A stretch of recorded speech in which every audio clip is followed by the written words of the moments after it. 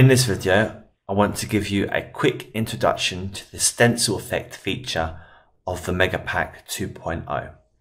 So once you've loaded up the Megapack, next to choose an option here, we want to go down and select Stencil Effect here. Click OK. Now our first option is whether we want to apply the Stencil Effect to a PowerPoint file. So that would be a PowerPoint file that you already have your images set out in. Now this can be created in any program, so it doesn't need to be created in PowerPoint. If you've created your PowerPoint file in Google Slides or Keynote or LibreOffice, for example, you can still select this option. Or our other option is to apply the Stencil Effect to a folder full of images here. So if I just go down here and show you,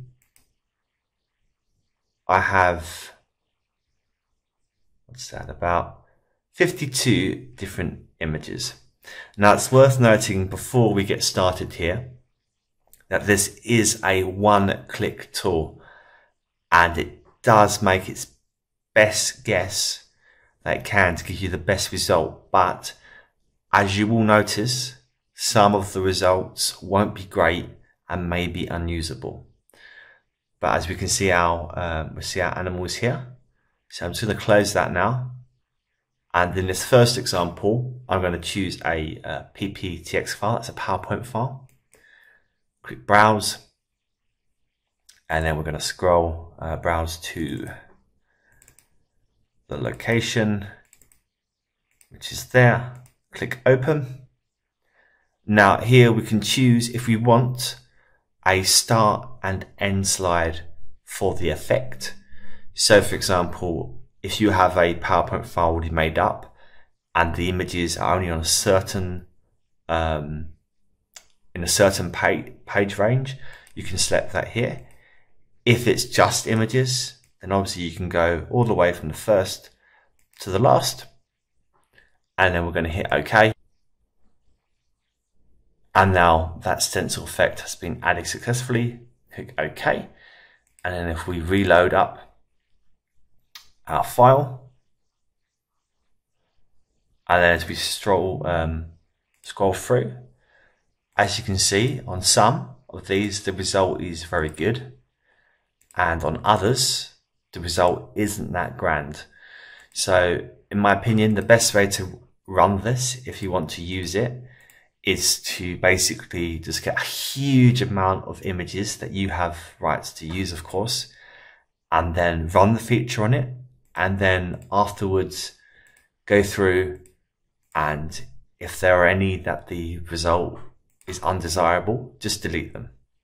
So now I've showed you the PowerPoint version. Just close that.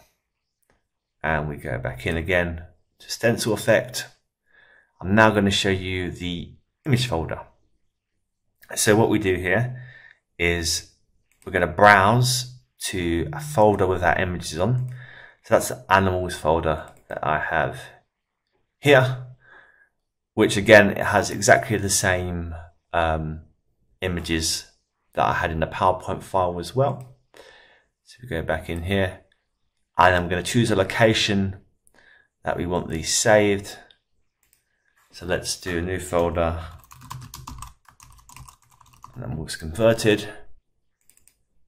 We select that, and then we hit OK. And then we just wait for that to complete. This feature is a lot slower than the PowerPoint version, but the results can be a little bit better. Not much, but can be a little bit better. If we could start going into our animals converted folder here, we can see that our images have started to be converted into outlines like so. And again, I'd follow exactly the same principle as I just explained in PowerPoint, and that is to go through a huge folder of images that you have rights to, and then afterwards run it through the feature. Afterwards, just then go through, and any ones that are undesirable or don't look great, just hit delete on them. So I think we should be almost not far from being done now. Almost there. But as you can see again, some of these results are pretty good. Say for example, an elephant or a worm or a duck here, but other ones are less desirable. As you can see on here and here and here, you can barely see the outlines. So we're just almost finished with that now. A few more and then okay.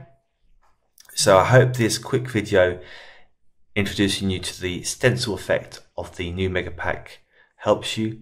Thank you for watching.